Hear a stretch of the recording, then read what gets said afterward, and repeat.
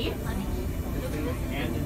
Don't worry to those on the starboard side. We will turn around, make another pass, and you guys will be able to see these reefs.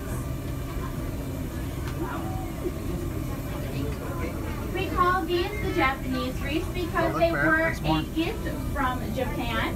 These are used in Japan and California to grow seaweed, and that seaweed is what is used to make that seaweed paper of sushi rolls.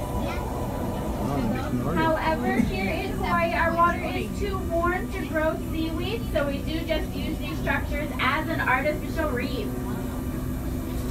Old school by us. Mommy, look. Are those flying fish? No. Look at these ones. Oh, these ones.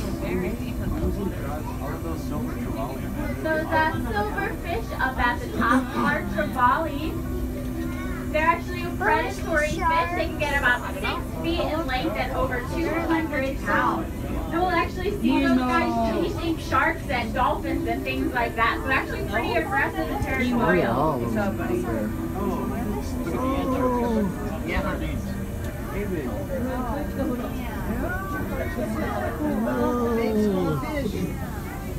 And those of you on the starboard side, you guys are looking at the top of Okono Lava Bridge. They're saying, hey, let's meet you again. This bridge was made 1 million years ago from our lava flows. Volcanoes are what made every single one of the Hawaiian Islands. And this used to actually be the coastline of modern-day Waikiki.